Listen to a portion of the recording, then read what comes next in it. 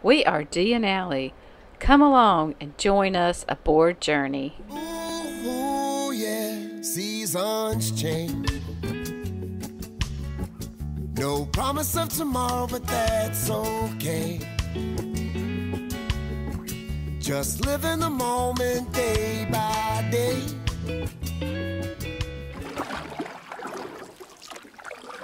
We arrive in Key West December 17th of 2020, just before some weather and Christmas. In order for me to arrange what I needed to do in person in order to sub at some of the schools in Key West during our stay. After arriving in our slip, we were excited to see another 44 Endeavour just behind us at the dock. No one was aboard, but we reached out on Facebook to Lady A and found out that she had an accident on the boat and had been flown home to have some care. We were excited to finally meet them when they would return. Apparently her accident left them in our slip, so the good guys at Garrison Bight found us a new spot that we were really happy with. So I'll give you a little view of where we are. That's coming into the Bight where our marina is. And we are just along Truman Avenue or Highway 1, US 1. So pretty close. So we're good, about a mile from Duval, which is fine with us. We're pretty happy about that. We got some neighbors back here who also have an Endeavour, and their last name is also Long. So they're not here right now, but we can't wait to meet them. And we have communicated a little bit on Facebook with them. We've been working on getting Journey all nice and clean and ready for Christmas. We're on the new dock here, Kingfisher Pier. We're pretty excited about the time we're going to be spending here. So. Then the manatees came to visit. This is the best. We just never get tired of watching them.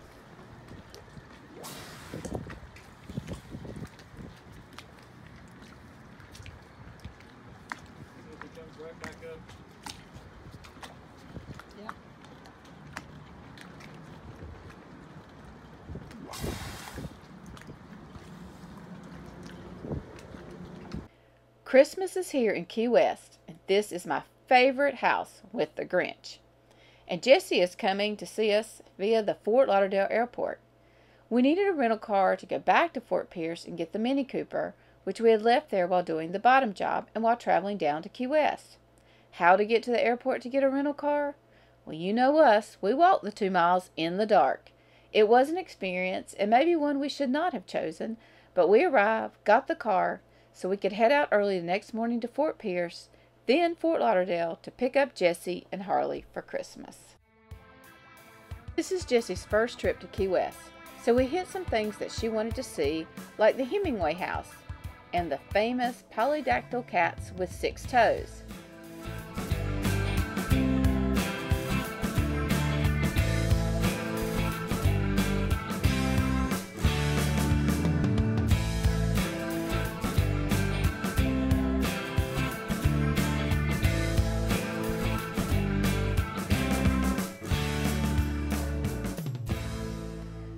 The Key West Lighthouse, where we were able to get some great shots from the Hemingway house, and the gardens at the West Martello Tower and their stunning flowers and greenery.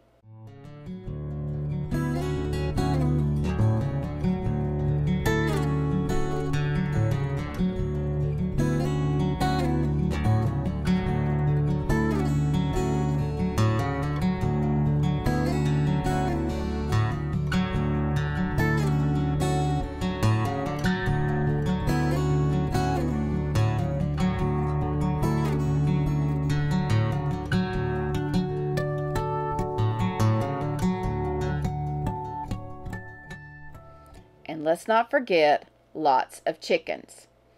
And of course we had to go to the Sunset Tiki Bar, the Rum Bar, and Geiger Key, some of our favorites. Now it's all baby splashes.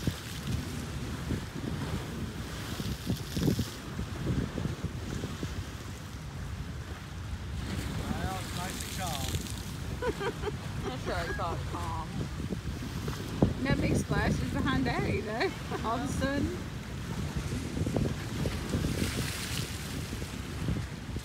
We also spent some time on the beach that we discovered behind the West Martello Tower, and this became a favorite spot for Dee and I over the next few months. We enjoyed a beautiful Christmas day, and Jessie always helps us make our weird holidays the best by remembering all the traditions from her childhood. Jesus' Birthday Cake 2020. She definitely loves traditions. Sadly, Jessie left us the day after Christmas, but it was a great Christmas having her and Harley aboard. Did I mention that we bought a Jeep for Christmas? We're looking forward to having the Jeep here in Key West. The new year arrives and the end of our dock is full of Power Cats. We have a Manta and 3 Endeavors. It was great to meet everyone, especially Carlos and his family aboard Fat Cat. Now it's time to settle in and get the windlass working. So the parts have been ordered and the install has begun. Just as with most boat projects, there are always hiccups. In this case, the parts are not exactly the same. The diameter of the hole has to be increased by 1/4 of an inch. But finally she is done and we can leave the dock. We were able to meet so many great people during our time in Key West. Let me share a few. Beginning in January, we met Rick and Christy on the dock. They are doing the loop and we enjoyed exchanging stories and hanging out in Key West together. We also met Inky and Gurno from Dublin, Georgia via South Africa. We hit it off immediately and we will see them again. Fast friends. Rudy and Sherry from Naples came for a visit and we enjoyed exploring Key West, especially on our bikes, as they brought theirs along, and catching up since it's been a while since we had been together. I started subbing during January and enjoyed getting back around students. Dee and I enjoyed some great nights out, especially during the week before the crowded weekends would arrive. As always, we were regulars at Sunset Tiki Bar to watch the sun go down. Rick and Christy had a dinghy like ours, so they were able to make the run into the backcountry and explore with us. They did wait until we figured out the route. Sorry, no pictures of us running into the shallows twice trying to figure out our way. But it was a 10-mile run into the backcountry, but the reward was some private beach time away from the hustle and bustle of Key West. Some great times.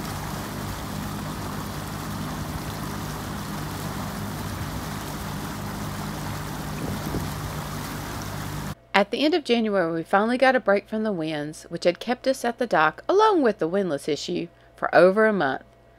Finally, we have a great weekend. I mean, a great weekend. We head out early and get the rods in the water. So we're headed out of Key West this morning. We're going to spend the weekend in the backcountry. There's a big yacht in. It's like Kismet. Let's look up and see who that is. It makes that yacht, which is very big, look very tiny. Look at that. Anyway, we're going to head up the backcountry. Looks like we might be following this Power Cat in front of us. Headed out.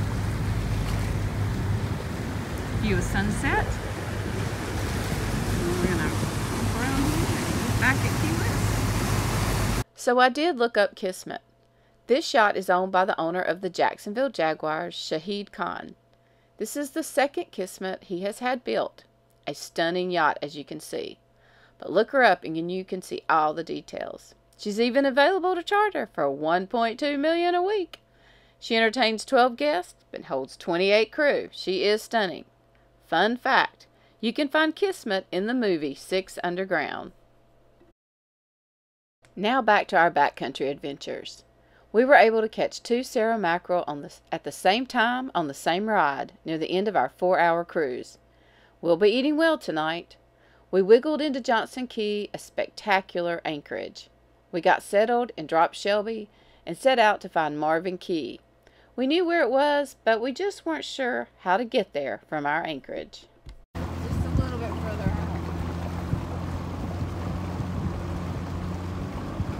Figure out all those boats somewhere.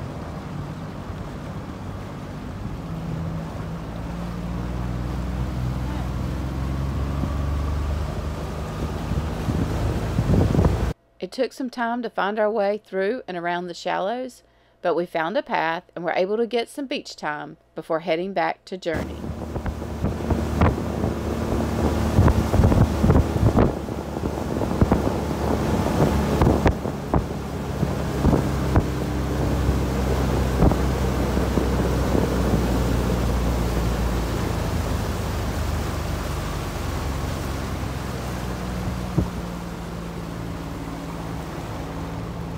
We ended the day with fresh grilled fish and a spectacular sunset into the calm Gulf waters.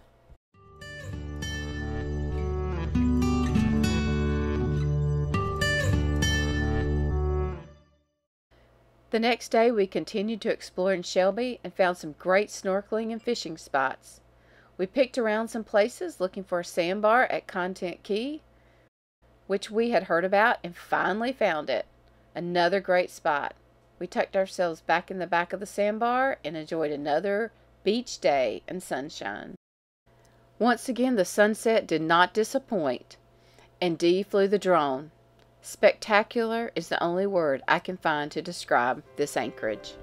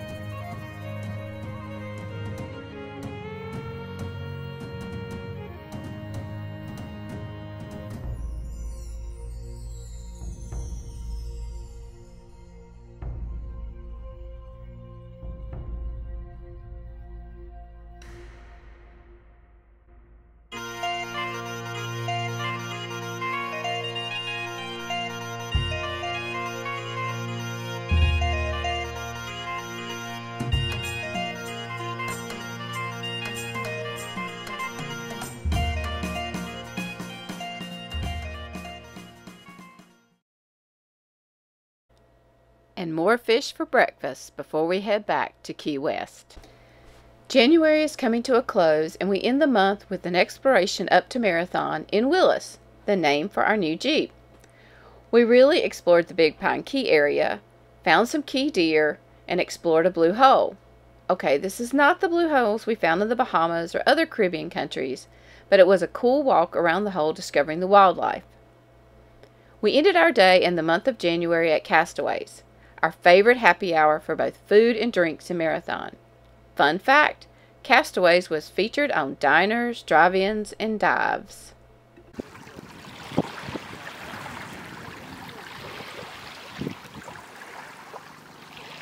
We are living in the moment, capturing enjoyment.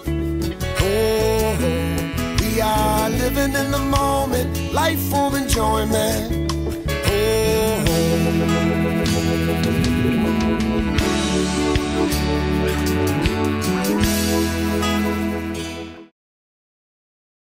Next up, bull riding and turtles. Activity